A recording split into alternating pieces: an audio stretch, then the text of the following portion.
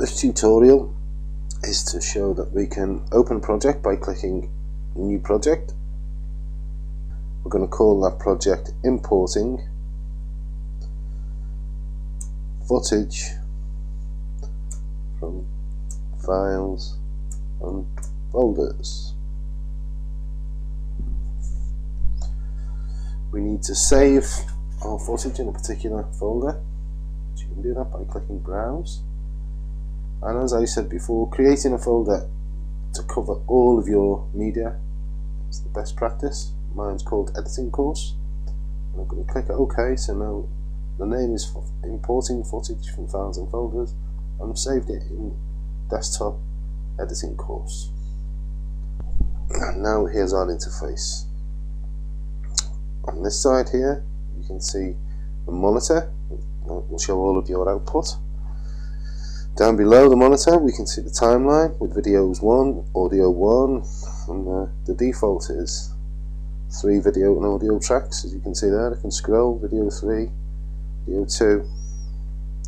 Up here we have what we call our project bin, but we haven't got any media in there yet, so the first thing we need to do is go to the tab called Get Media and then click Files and Folders.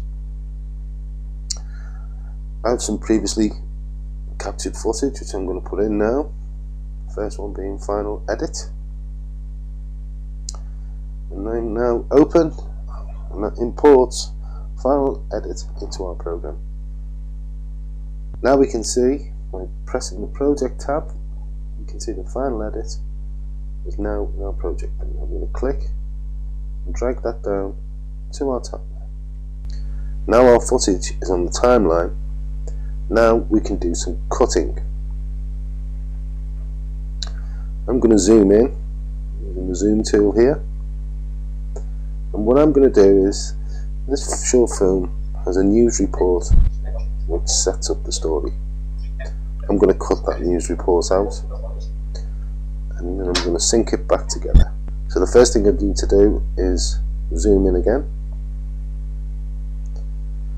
And what I'm going to do is I'm going to find the area of black, it fades to black, and then it comes in where the newsreader starts talking.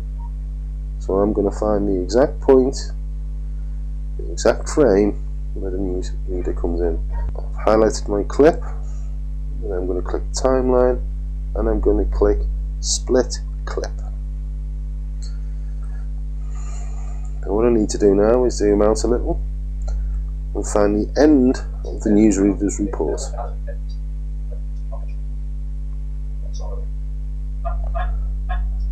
And we're going to cut straight into the interview with the parents of the supposed murderer. As you can see, I need to zoom in a bit more and find the exact frame where we go from the police station to the solicitor's room. And over here you can see that it's 1 minute, 1 second and 17 frames. When I go to the 18th frame here, we can see that we're already there. So this is the point where we want to cut. So I'll go to Timeline and Split Clip.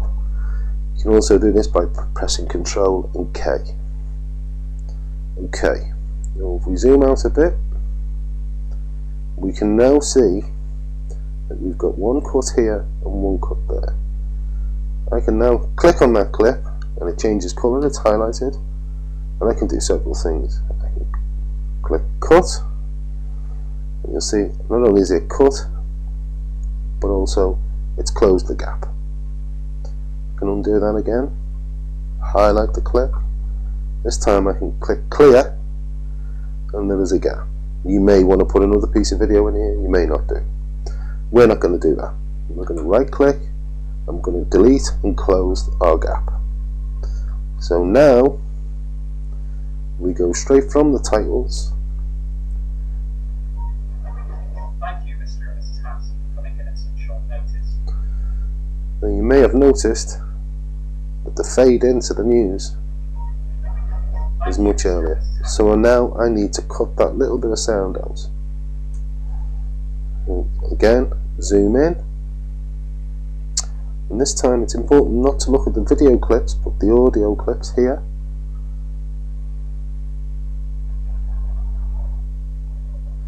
and I'm going to find the exact spot where the news cuts in.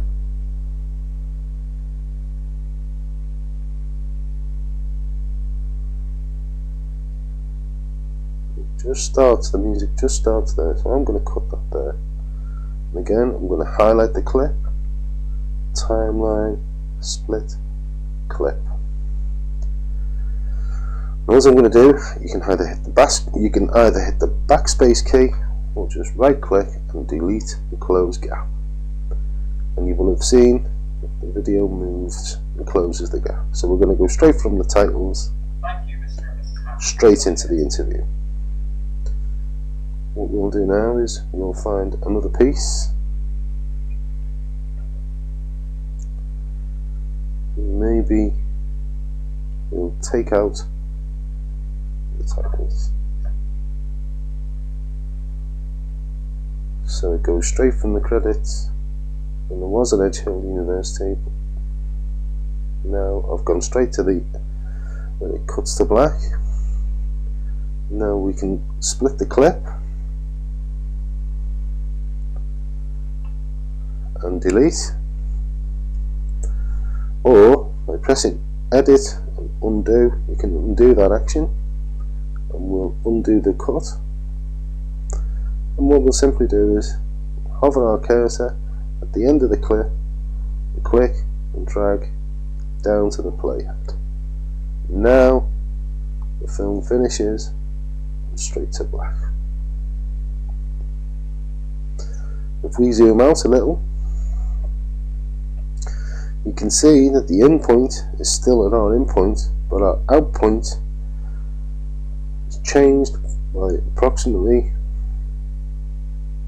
20-25 seconds.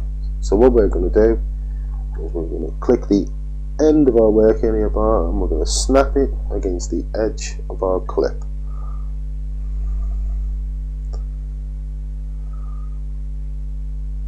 It can be a bit deft to do it. There you go, you can see it snapping. Okay, now we're going to export this clip as a teaser, so to speak, but you can carry on cutting as much as you want. But once you're ready to finish, you must set your in point and your out point. Once you're happy with that, you click File, Export, Export Movie.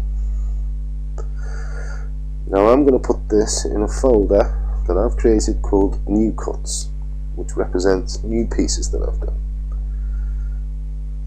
I'm going to call this Important from Files and Folders. Here you can see it says Entire Timeline. We could do that, but if you've got other clips in your timeline that you don't necessarily want to export, it's not a good idea to have entire timeline. So click Settings and change our range here from Entire Timeline to Work Area Bar. We want to make sure we export the audio, and we're going to add to our project when finished. Okay, file name is Importing Footage from Files and Folders AVI. Now you can see it rendering. Now our footage has now been transformed into a slightly smaller file that if we lay on top of our original file, we can see it's an exact